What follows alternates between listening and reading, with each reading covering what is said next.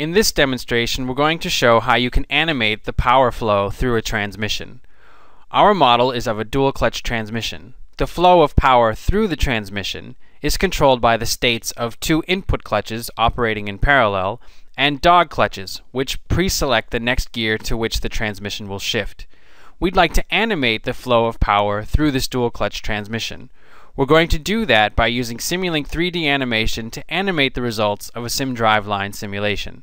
Our sim driveline model contains gears, dog clutches, and the input clutches that control the shifting of gears in the transmission. We're going to send the simulation data to Simulink 3D animation to produce this 3D animation, where you can see that the flow of power is highlighted in orange as the transmission shifts gears. I'll now switch over to the model so that you can see how this is done. Here is our model of a dual clutch transmission developed in Sim Driveline. You can see we have modeled the two input clutches, which are connected in parallel. They connect to two shafts which feed to the rest of the transmission. Here you can see the even gears connected to the even shaft, the odd gears and reverse connected to the odd input shaft, and then the dog clutches which pre-select the next gear to which the transmission will shift.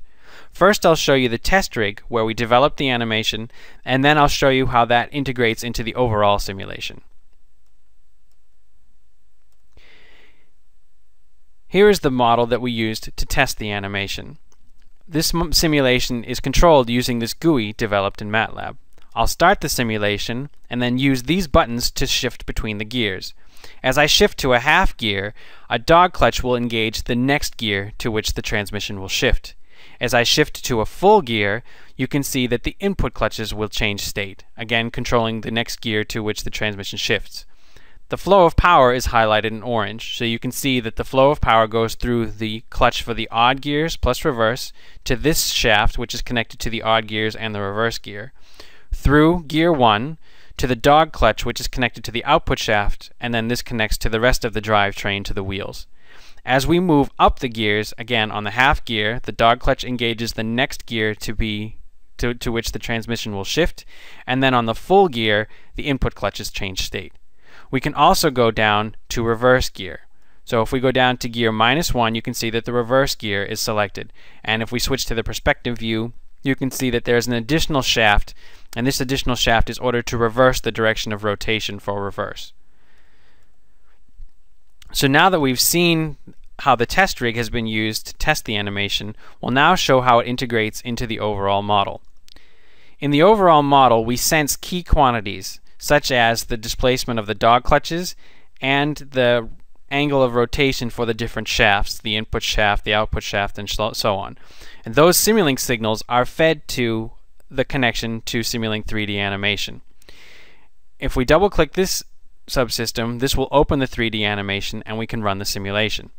So now the entire Sim Driveline model, which models the dual clutch transmission plus the control system and the vehicle dynamics, is running, and the results of that simulation are being used to drive this animation in real time. So this is a live animation. You can see that just as in the test rig, the gears are switching as we explained. Again, the dog clutch pre-selects the next gear to which the transmission will shift, and then the clutches change state in order to actually change gear. And you can see that the rotation of the shafts is controlled by the speed of rotation from the simulation. We've slowed this down a bit so that you can actually see what's going on. In this demonstration, you've been able to see how we can use Sim Driveline and Simulink 3D animation in order to demonstrate the flow of power through a dual clutch transmission.